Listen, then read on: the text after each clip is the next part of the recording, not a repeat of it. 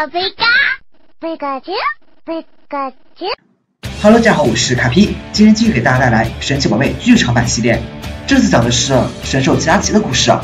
传说吉拉奇每隔1000年才会苏醒一次，他会吸收千年彗星的力量，并将这股力量传播给大地，从而使法恩斯成为欣欣向荣的圣地。但这次在苏醒的前夕，巴特勒与他的女友兼助手戴安将包裹吉拉奇的结晶挖掘出来，并从法恩斯带走。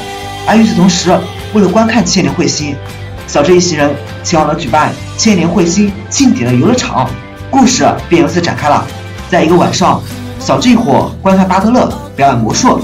当戴安拿出装吉拉奇的结晶出来后，小胜便听到了吉拉奇的声音。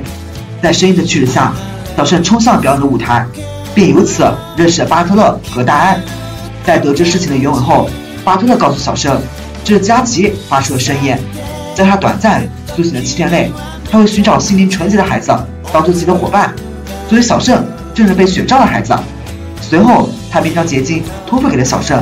在小胜的细心照料下，过了不久，吉拉奇便从长眠中苏醒了过来。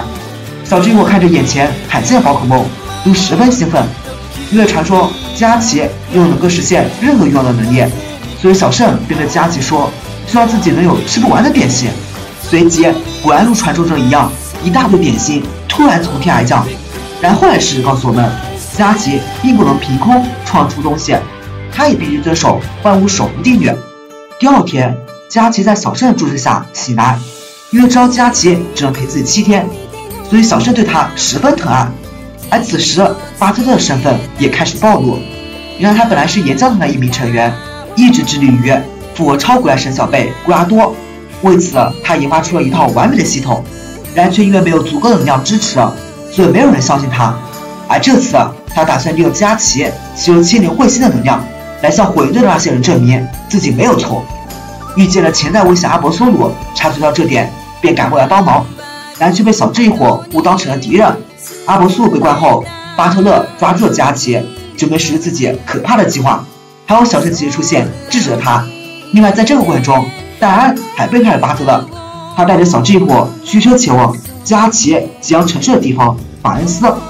在这一段旅程中，小胜一直珍惜吉拉奇在自己身边的每一天，但分离的日子终是要来临的。